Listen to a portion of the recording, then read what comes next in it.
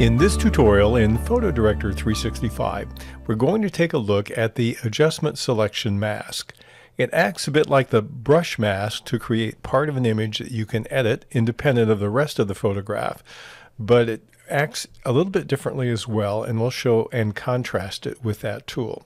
So to get there, we go to our regional adjustment tools when we're on the adjustment button in the upper part of our screen, and I'm going to click on the third button from the right. It pops up a mask area here that shows me my mask and then some of the tools that we can apply to the area that we mask. Like the brush mask, we can have up to 5 masks active at the same time, and we're going to apply this to the same photograph we used in that tutorial. So the first thing I want to do is focus on this young woman's face because we have it a little bit washed out in the photograph, and we're going to change that. So I'm going to click on my mask area over here. I don't have to click on new because when it starts out it will automatically create a mask.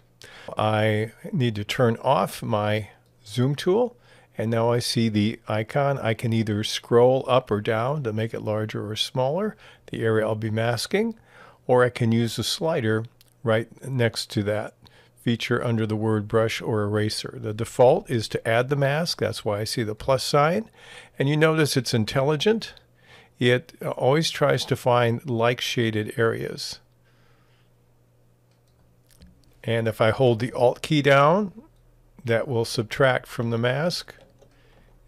If I don't hold it down, it will add. The alternate I can do is I can click on eraser. Now this will subtract from the mask.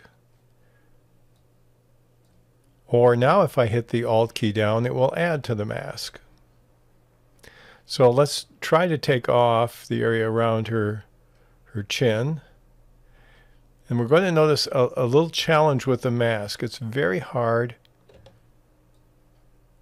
to get it super precise in every case.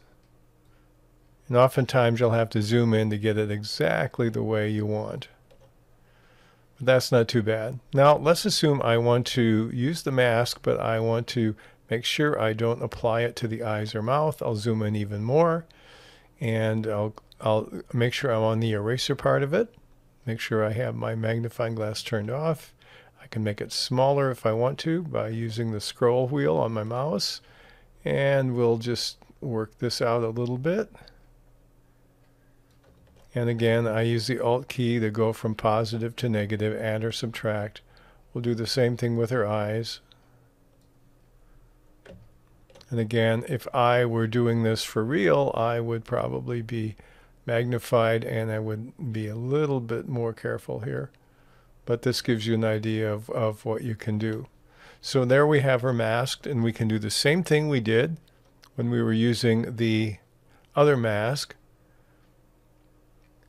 We can modify that area only, so I'm going to zoom back out a bit. Let's see, 25%. Okay. Oops, need to take some of that away here. And we'll focus on this part. And the mask is still active, so let's do something. We're going to take the vibrance and turn it up on her face a little bit.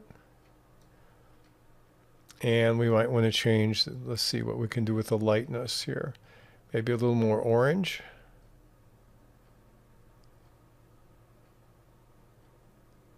Don't want too much. Skin tones are the hardest thing I find to modify when it comes to any kind of image. Under detail, what have I got? Oh, sharpness. Let's sharpen it just a little bit there. Sharpen it up just a little bit. Okay. So let's look at the before and after. And there's what we see. You can use other tools on skin in particular that may give you more of what you're looking for, but this shows you some ways in which you can use the mask. Again, you can use multiple masks. So I've moved the picture slightly. Let's try to draw a stripe down her shoulder as we did when we were using the first mask. I'm going to click the down arrow and we'll do new. And now we'll see what happens when we try to draw. It's always trying to select the same color. And even if I hold the Alt key down and try to subtract from it, I can to a degree, but it really is a lot harder to get the kind of precision that I wanted when I was using the other mask. So if you want this kind of precision, this isn't the mask for that. But if you want to be able to select something that's a similar color all the way around very quickly, let's do her arm, for example. It does a very good job of identifying edges, and it isn't too difficult to get a lot of masking done in a very little time using this particular tool, because it's pretty intelligent. So that gives you a way in which you can apply masks, up to 5 of them, using this tool to modify parts of your photograph and leave the rest of it untouched.